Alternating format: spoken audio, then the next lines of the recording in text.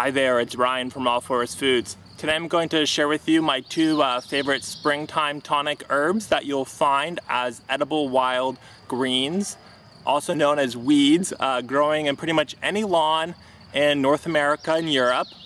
Now these are two specific springtime tonics that are going to help cleanse and purify and tonify the system after a long sedentary winter. The two herbs we're going to look at are commonly referred to as plantain and dandelion. So two very common herbs that you'll be able to find just about anywhere. The first one we're going to talk about is plantain. Now this is not plantain like the banana. This is Plantago majors, that's the Latin name, and it's a edible wild leafy green that you'll be able to recognize from the long broad leaves with the vertical ridges running down it. This is a strong lymph cleanser, which is good because our lymph system is responsible for removing pathogens and diseased cells and things like that. But the lymph system doesn't have its own pump. It has to be moved through the physical motion of the body. But during the winter time, when we are removing a lot of toxins, because we're sedentary, the lymph system tends to get sedentary. But using plantain can help move that lymph system and cleanse it out and purify it. So what I did is I just collected some here that are going to go directly in a smoothie. You can also use these as a topical medicine. Great for cleansing any kind of mucous membrane.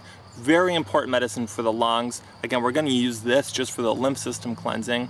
Interestingly enough, this is so strong that you can actually remove age spots with it. If you're going to do that, you want to take it internally and also apply it externally. Again, this is plantain. Plantago major.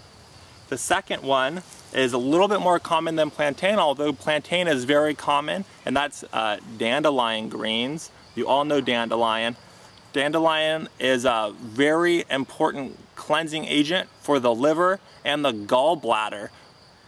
Two very important digestive organs that are going to become sluggish during the winter. So springtime comes, and with that it comes some very rejuvenating wild foods, plantain and dandelion. I'm going to use these in a miso soup. Dandelion greens are very bitter, but to cut that bitter, you just want to add something that's salty with them. So throwing them into a miso soup is an excellent way to make the soup. All you really need are some greens and then the miso paste and some water.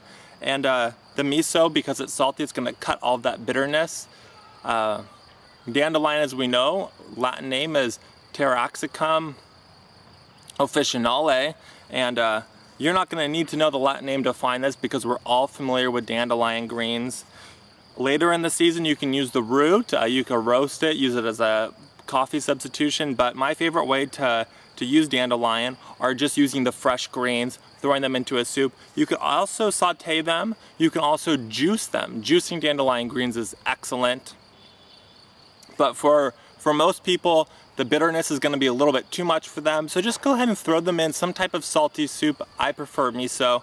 So to recap, we have plantain and dandelion, two springtime rejuvenating, detoxifying, cleansing tonics that are free, wild, and abundant. I hope you enjoyed this video. Get out to your closest lawn.